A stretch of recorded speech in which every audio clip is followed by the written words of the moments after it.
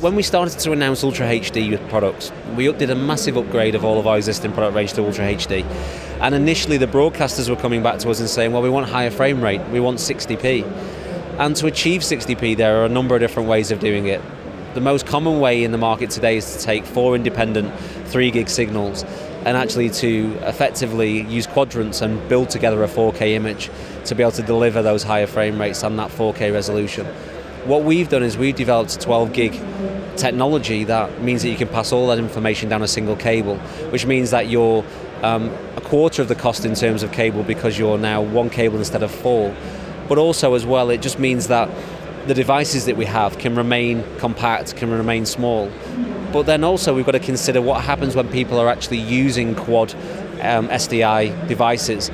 So that's why we announced the Teranex SDI to quad converter and the Teranex quad to SDI converter, because those will actually take those Ultra HD signals and convert it from either 4 SDI to a single SDI or a single SDI back to a 4 SDIs. It's important in shows like IBC that you actually take advantage of the customers that you meet, and at NAB we did the same, and we listened to some of the feedback that we were getting from them about delivering 4K video.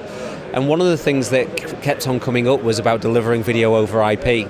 Now at the show this year, what we've actually decided to do was to demonstrate some technology that we're not actually selling, but we're looking for feedback from our broadcast customers and for people who are generally in the world of video IP.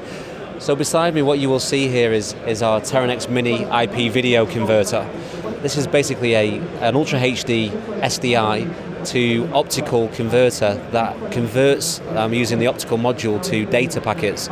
So if you're working within a IP environment where you're moving your video around over IP through a switch, and you then want to deliver that in a multi-array of different formats, then this is something that we're trying to work out whether or not that this is a product that could be very beneficial to people out there in the market.